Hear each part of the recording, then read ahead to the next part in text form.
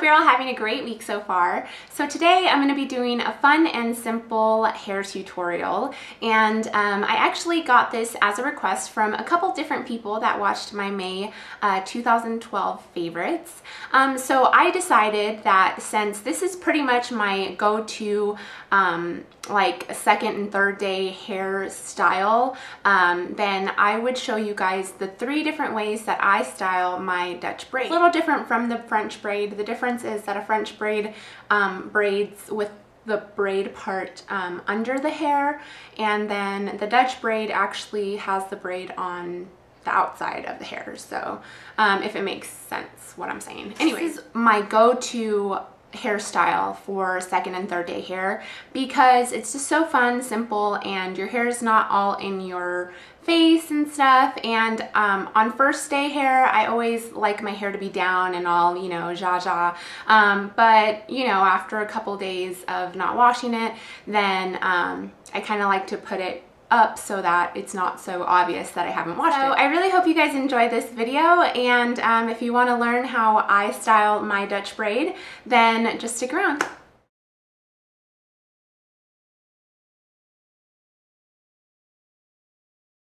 Alright guys, so we are going to start off by just parting our hair down one side. It really doesn't matter which side you decide to go on, whatever you guys feel more comfortable with. I kind of switch it up sometimes, so today I just felt like going this way.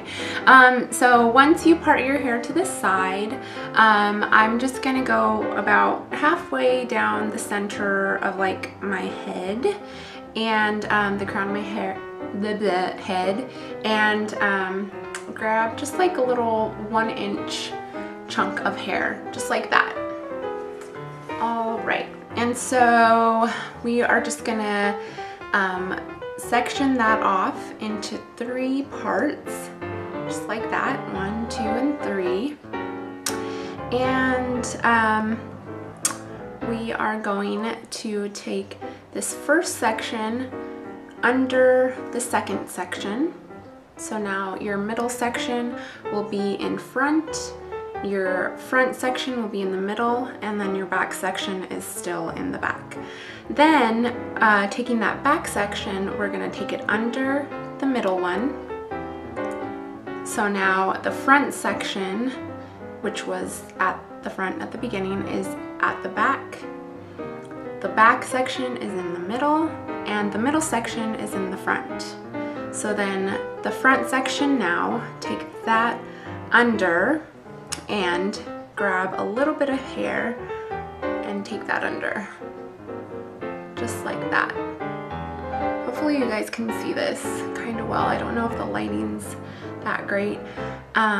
So now taking this back section hair, you're just going to grab a little bit of hair from the back, put that together, and take that underneath. So basically you're going to be working the like outer sections in, and after that first the first over and under, then you'll start adding hair. So now I'm gonna take this front section, add a little bit of hair, and take that to the back, or the middle, I'm sorry.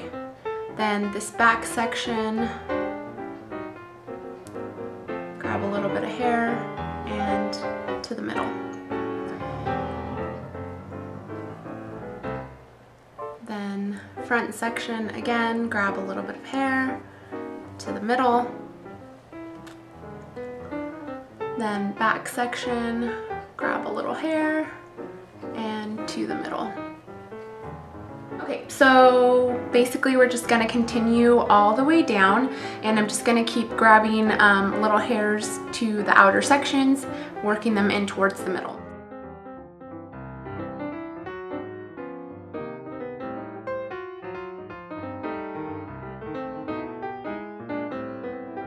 Okay, so once you've reached this last section right before your ear, this last section of hair right here, then just continue the braid going all the way down don't pick up any more sections. That's just how I prefer to do it.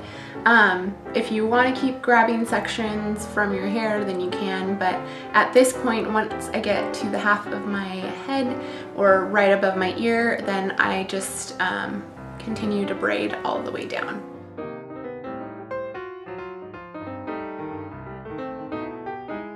Okay, so now once you have your Dutch braid done, you can work it all the way to the bottom or just leave a little end right here.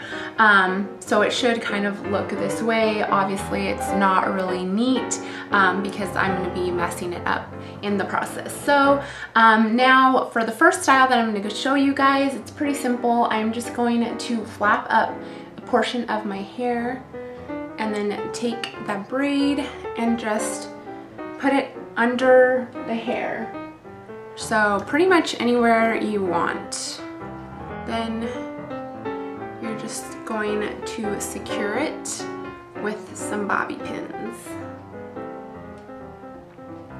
And I have really thick hair, so it's probably gonna take me a couple. Okay. So then this is what your Dutch braid should look like. And then I'm just going to take the braid and actually just kind of stretch it out to make it a little thicker.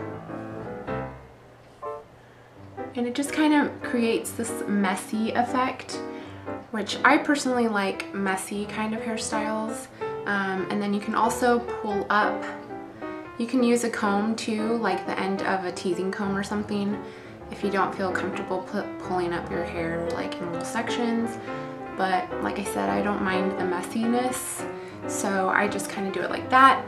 And then basically from here, you can do all of your 3 styles. Once you've secured this braid in place, then you're pretty much set to do any style that you want. So this first style I'm going to show you guys, I'm just going to keep the rest of my hair down and I'm going to curl it. So just any way you would like to curl, just using a 1.5 inch curling iron from, I don't even know what it is. I think it's like Helen of Troy or Hot Tools or something like that. So yeah, I'm just gonna curl some hair.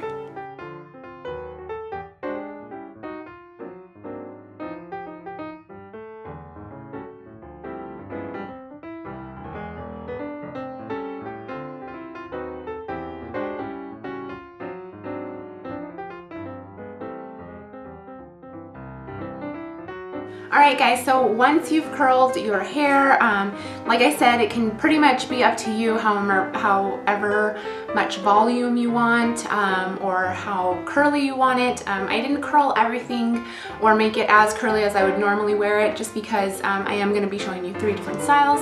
So, so yeah, this is kind of like the first way that I would wear a Dutch braid. So as you see, it's just very like girly and fun and a nice little detail with some cute little curls. And like I said, if you want to add some more volume, then all you just have to do is take a teasing comb and add volume wherever you would like it.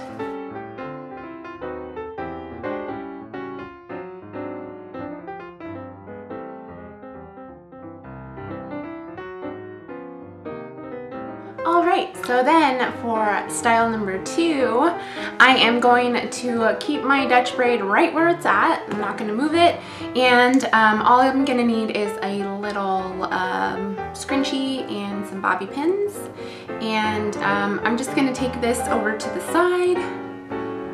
And you don't have to grab so tightly, just kind of grab a little loose.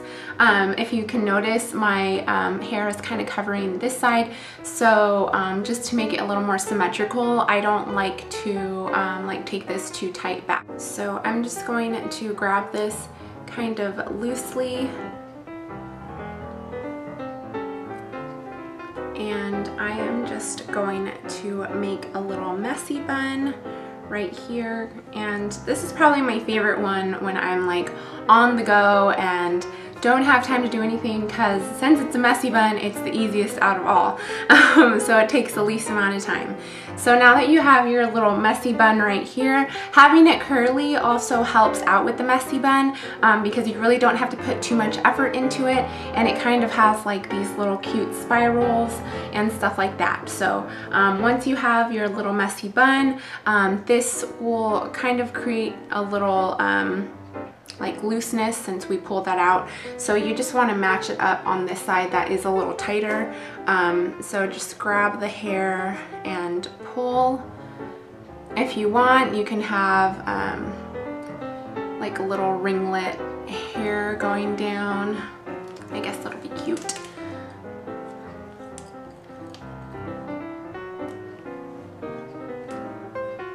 Just like that, something really cute and simple. But yeah, just work it out so it's not too tight on this side. If you do have hairs that tend to fall out, then I would just secure them in place with a little bobby pin. But again, you don't want it too tight to your head.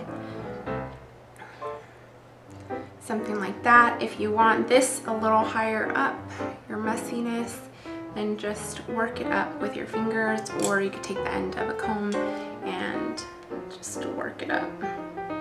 If you do have trouble with your messy bun and you kind of want to perfect it, I would just take some bobby pins and kind of pin it wherever you want it to be. So if you want it to be a little higher or anything, just put in some bobby pins. And yeah, so this is style number 2, really cute, very simple. Alright guys, so for hairstyle number 3, and this is actually the one that was requested by a couple people that saw it in my May favorites. I had got a couple requests to do a tutorial on that hairstyle. So this last style is going to be showing you how I got that look. So again, we're just going to leave the Dutch braid right where it's at. There's no need to move it. And I'm just going to scoop all of my hair over to one side. And then, this is actually pretty simple as well. You're just, since you already have the beginning of your Dutch braid, you're going to leave it right where it's at. And then you're just going to separate your hair into 3 sections, just like a normal braid.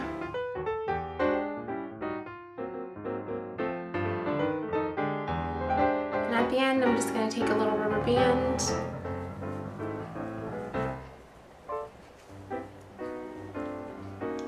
and there you go. Now, as you can see, this braid has kind of gotten a little loose. So all I'm going to do is take a little bobby pin and then just kind of secure that in to my head, just like that.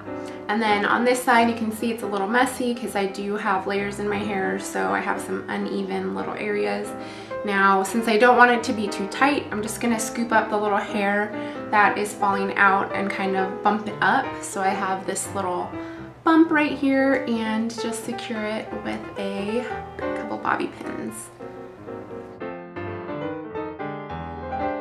And again, just kind of work it up wherever you want. And this is your finished look.